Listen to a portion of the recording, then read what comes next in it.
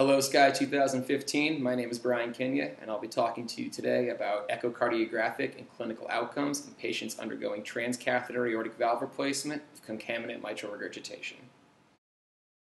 A sizable portion of patients who have severe AS also have concomitant MR, and understanding the implications of performing a TAVR on this population and its effects on echocardiographic outcomes are important. A cohort of 164 patients with baseline echoes underwent a TAVR at Emory University. They were then followed for a combination of clinical outcomes and echocardiographic outcomes at 1 year. The MR was classified as minimal or significant and further classified as functional or organic. At baseline, patients with significant MR were more likely to be older, have larger left ventricular end systolic and diastolic diameters, have larger pulmonary artery systolic pressures, and have lower stroke volume indices than patients with minimal MR. A summary of TAVR procedural results were comparable to results at other institutions.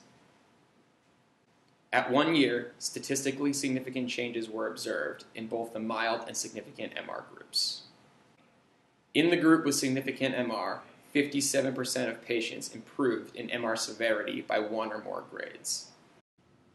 24% of patients with minimal MR, on the other hand, worsened by 1 or more severity grades. Univariate analysis of 1-year echo parameters showed that the group with statistically significant baseline MR improved significantly in left ventricular ejection fraction and left ventricular end systolic diameter. When comparing the change from baseline between the two cohorts, a statistically significant change was observed in left ventricular end systolic diameter as well as pulmonary artery systolic pressures.